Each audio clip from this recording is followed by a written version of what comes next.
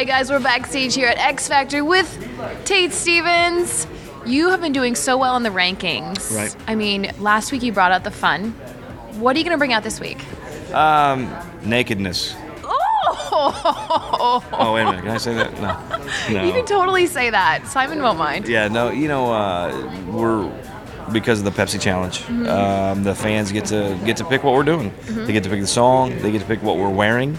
Really? Yeah, no, they get a say in everything. Is the stage, how it looks, the whole bit. Are you nervous about that? A little bit, just because I've read some of their comments, and the mankini thing I don't think is going to happen. So that's why you said you're getting naked. And now I totally understand. So do you know what song you're singing already? Yeah, we're doing Garth Brooks, If Tomorrow Never Comes.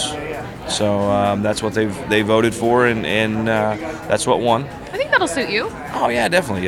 Garth is amazing. He's one of my heroes. So, and it's a special song. So this week actually this Friday the 7th is my wife and I's 15th wedding anniversary.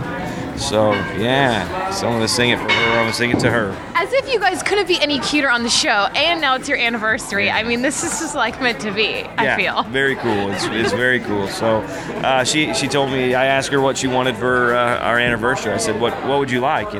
I don't know if it's a gold or a silver, what anniversary it is, and she very nicely said, the best anniversary present you could give me is to still be on the show.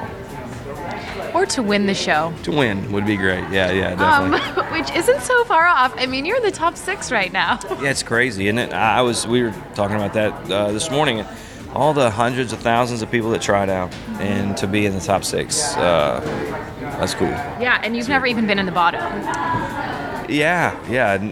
Luckily, that's do you think that there's any one contestant in particular that is your main competition?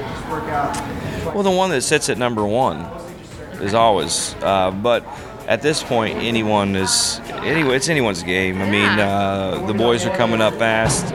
They're climbing up fast. So, it's anyone's game right now. So I'm just gonna keep fighting and kicking and clawing, trying to get back to the top.